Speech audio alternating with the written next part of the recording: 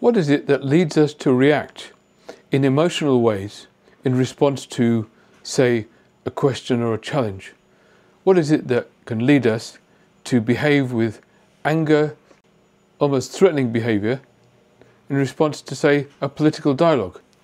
A reaction filled with emotion and rage within the context of an ordinary exchange around policy. As we know, it's what characterizes Donald Trump. Well, as with a lot of things in psychology, the answer goes back into childhood. The things that happen in childhood, there are ways that our brain develops in childhood that can lead us to get triggered in this way and to react in this way. Ways that lead us to react with emotion rather than rational and considered thought. And what we can understand, if we look back at childhood, is the way in which certain behaviors actually impact our brain and the way it's shaped and the way it works. And I'm going to talk a little about that in this video. And I particularly want to thank one of the subscribers to the channel, Sol Davidson, who actually suggested it to me and reminded me that some of this underlying neurobiology might be of interest to people who watch the channel. So I'm going to go a little bit deeper and talk not just about the childhood experiences, which I've done before, that can provoke these kind of behaviors, but also about the biology underneath it. I'm going to do that just after a quick word about the channel. I hope you're enjoying the video. As a psychiatrist who's fascinated by the worlds of politics and economics and philosophy, I love making these videos, and if you'd like to see more of them, then please do like and subscribe and comment in this video. What you'll find is that there's a beautiful community growing up around this channel. We're all going through a national and international trauma right now because of what's happening and where our leaders are taking us. And in this channel you'll find people honestly sharing their situation and their distress, and other people responding with kindness, empathy and compassion. So please join this wonderful community that we're forming, join in the comments and the dialogue that's happening.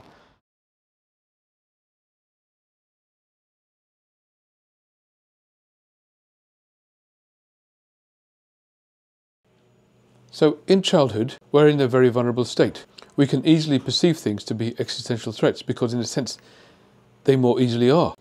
We are in a form of dependence, deep dependence on our adults and our caregivers, without whom we could literally not survive.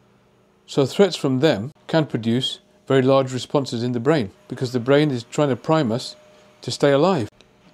And a big part of this process is a part of the brain called the amygdala. It's a little area just above the spinal cord, and what happens when the amygdala is triggered is that it triggers the fight-flight response. So in response to a threat, it then does two things. The first thing it does is it sort of disconnects our prefrontal cortex. That's the front part of our brain that is responsible for rational thought and considered judgment, for calibrating our behaviors. It's a kind of filter that enables us to react more calmly, maturely and with more consideration. Now that is kind of disconnected when the amygdala feels threatened, and what it then does is it activates something called the HPA axis, the hypothalamic pituitary adrenal axis, to do a range of things. Chief among them is the release of two important hormones, adrenaline and cortisol. They then enable us to engage in a sort of fight-flight response, trying to protect ourselves. And emotionally that translates often into anger, fury, rage, domination, getting ready to fight someone, or withdrawal and apathy, trying to stay away. So trauma in childhood, whether due to the behavior of parents or others around us, which lead us to feel threatened, lead us to feel afraid, can lead to the amygdala becoming triggered, disconnecting the prefrontal cortex for a bit, and engaging in this sort of emotional flight-fight response. Now if that happens repeatedly in childhood, over and over again, then the amygdala can become hypersensitive and thus overactive. So it very easily starts reacting to things in its environment as if they're perceived existential threats. Quickly becoming angry, quickly becoming aggressive, quickly trying to dominate and instill fear in others, or withdrawing and becoming apathetic. This can happen, as I say, just in response, for example, to a question about policy, or a regular challenge. I don't think you're doing a good job, or I don't think you're the best leader there is. These kind of challenges most people can respond to rationally, can give an argument about, or just brush off. But if you have a hypersensitive amygdala caused by trauma in your childhood, then those responses are not available to you anymore, because what the amygdala is doing is essentially disconnecting those parts of your brain that would respond in that way, and instead jumping at you in a way that would effectively scare you off. And as I say, I'm sure you're going to be familiar with this response by now because we see it all around us. There's actually been studies that show that the size and the reactivity of the amygdala is higher in people who tend to be right-wing. So again, there's a hint of correlation there between the trauma, the neurobiology that then forms from the trauma, and the response to challenges in adult life. This phenomenon is known, as I mentioned, as amygdala hijack. But in a sense, what's happening to us now around the globe is that we're all being hijacked by the amygdalas of a relatively small number of people. Now, as I've said before in this channel, none of this is irreversible. There is no brain structure or type that is set in stone. There's something called neuroplasticity. All of these things can change. And when it comes to the political discourse, that change is essential. But it won't occur by us continuing in the current polarized political system that we have, where you have one group of people challenging the other group of people, the other group of people feeling threatened and behaving in this sort of extraordinary way and throwing up extraordinary leaders and causing extraordinary policies to be enacted as a result. It does involve creating a system that involves actual political discourse early on, participation of all people, and through having regular dialogues with each other, we can actually, essentially, change each other's brains. But that doesn't mean you as an individual now going off into a red state somewhere and trying to convince somebody else. It doesn't involve any of that. It doesn't mean that. It actually means a different kind of political system where people are required to take responsibility themselves to help to make decisions, not just leave it to lawmakers to craft legislation, but for all of us to debate legislation, hearing evidence from experts and making decisions together.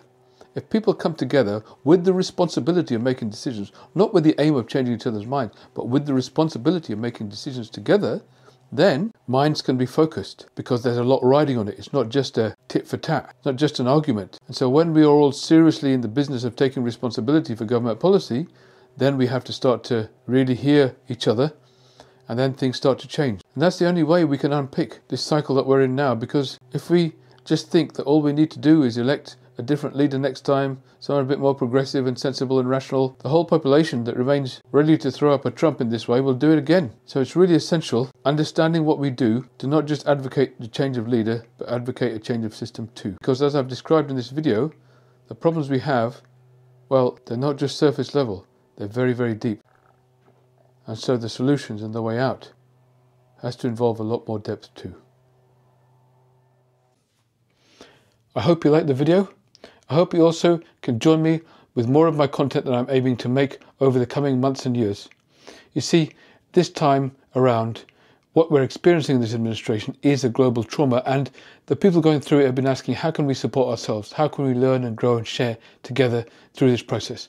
So I've started to write a series of ebooks.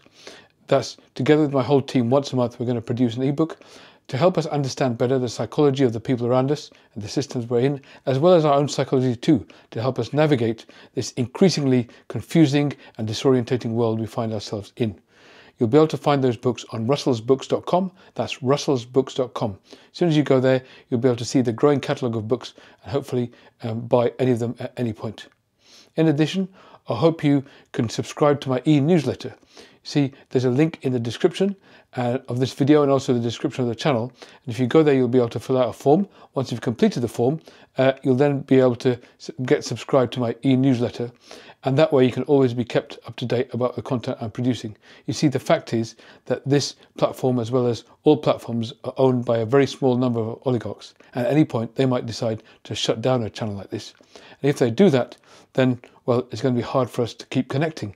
So if you sign up for my e-newsletter, that way you'll be able to make sure that you'll be informed about my content wherever it's delivered and wherever it lands. Finally, I hope you might also consider becoming a member of the channel. If you do, you'll get these ebooks for free every month. So all the ebooks I produce go free to my members who join the channel every month. Also, you can get priority response to comments, and there's also a members-only chat page for higher-level members that we engage in regularly to sort of learn, share, and support one another. As I say, this is a difficult time, it's a traumatic time in history, so many of us need support from each other.